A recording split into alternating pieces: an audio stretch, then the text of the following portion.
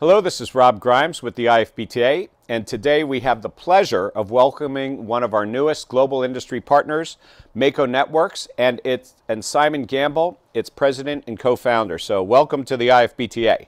Great, thanks for having me. Pleasure to be here.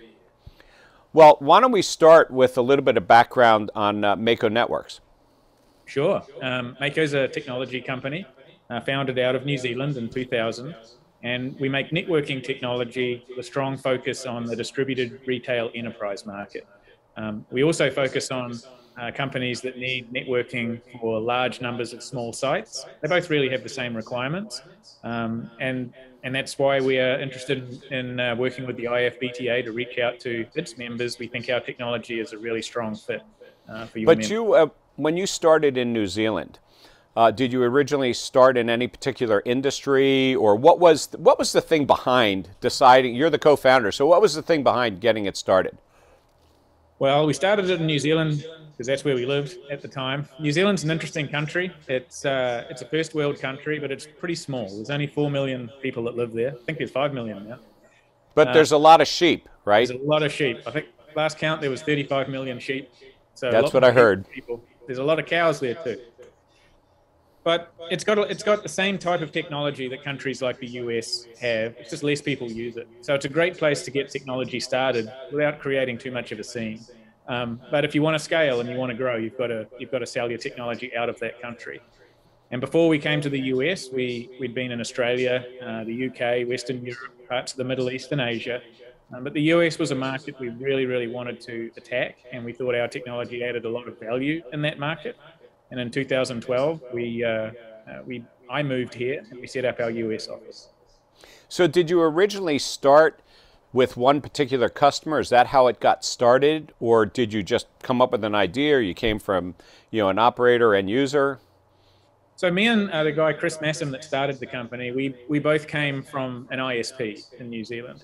And at the time when we started the business, DSL was really becoming prevalent in that market. And New Zealand, like a lot of countries, has no cable TV infrastructure. And so DSL is the first time that your average business or home user can have an always-on broadband internet connection. And so we started Mako Networks to take care of the security requirements of small businesses that all of a sudden were always connected to the internet rather than dialing up. And we pretty soon realized that it wasn't just small businesses, it was large businesses made up of a large number of small sites that also needed this. And in fact, often had bigger struggles than a single small site organization, because you're managing a lot more locations, usually with no IT competency at those locations. And our technology is designed to keep those type of businesses secure. So we started looking after small businesses and selling through resellers. One of our larger customers or partners ended up being a major telco in that part of the world. And they came to us early on in our relationship asking if we'd ever heard of PCI DSS, which is the payment card industry data security standard. We hadn't heard of it. They'd spent a lot of money trying to get their private network PCI certified, and they couldn't do it. And so we started a project to see if our technology could be made PCI compliant, and indeed it could. And so we became in 2009 the first, and I believe we're still the only networking technology company that has a PCI certification against the technology itself. And it was that certification that really started our path down the distributed retail enterprise market, and ultimately with us ending up being a US headquartered company. So just a quick question, because clearly in a small market like New Zealand, you said 4 million people and smaller people, when you first started out, you figured out that that's where you were going to be. So I'm sort of curious, who was your first customer? I think our first customer was an architectural firm in Auckland, actually, and then we picked up a legal firm, and then we started, and then probably our third customer was a reasonably large managed network service provider who really taught us a bit of how to scale. Our next biggest customer, oddly enough, was on the other side of the world in the UK.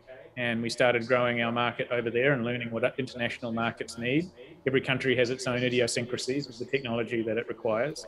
From there, we spread to Australia and then to the Middle East. And the US was really our last major market that we were targeting. As I said earlier, we started that market. We came into this market in 2012.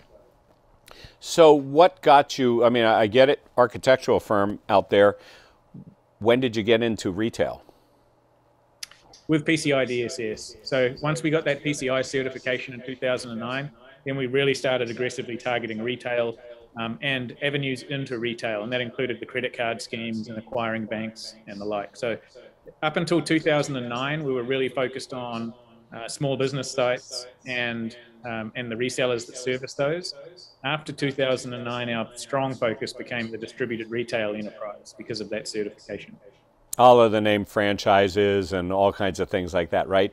And was your initial foray into retail actually in the convenience store industry or petroleum? It was, yeah. Our major telco partner in New Zealand sold us into some of the major fuel brands there, which at the time were the same fuel brands that were everywhere on earth at the time. And so we got our first experience in the C-store petro business in New Zealand through a major telco partner. And in 2011, myself and Chris Massam, our co-founder, we were at a convenience store trade show in Las Vegas. And one of the major I saw a guy with a badge on indicating he was from one of the major fuel brands here in the US. And I cornered the man and said, hey, we look after a lot of your locations, a lot being a relative term, a lot of your locations in New Zealand. Have you got a couple of minutes for me to talk to you about our technology? And he said, you got 30 seconds. So I outlined what we had, and he said, well, can you come to our head office next week? We're looking at launching a project, and your technology should be part of it.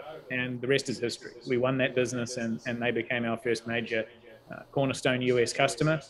And if you do a good job for one of the major players in any industry, they talk to their absolutely, and a major customer in that particular market in the U.S. probably also is in other countries as well. So exactly, yeah, and that also helps in other sectors too. So in food and beverage, a lot of organisations within food and beverage are huge, and being able to show that we've been able to successfully deploy to similar-sized organisations, albeit in a different vertical, delivers the credibility they may need to give us a chance. I want to thank you for joining us today.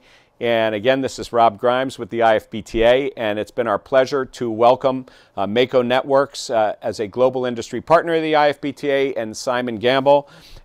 Thank you. Appreciate you taking the time, and we're really looking forward to meeting some of your members and being part of the team. Thank you.